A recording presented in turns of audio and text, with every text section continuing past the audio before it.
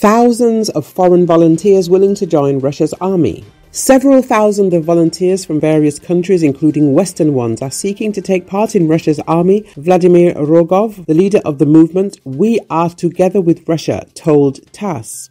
The list of countries includes not only former Soviet republics or Mid-Eastern and Latin American countries, he said. These are not only people from the former Soviet republics, but there are citizens of the developed world, the United States, Great Britain, Canada, France, Germany, Middle East and Latin American countries, including Brazil and Argentina, Rogov specified. If these people can access Russia after necessary checks, several thousands of volunteers can join the special operation in the near term, he added. Their motivation is quite strong. They would like to preserve traditional society and help Russia. They want to battle against Ukrainian forces, Rogov explained as he underscored that their assistance would be both on the battlefield and in the field of information. Also, the bulk of these people have some combat experience and hold a license to carry arms, and their participation might undermine the morale of the enemy, the politician said. Earlier, Rogov said that volunteers from more than 40 countries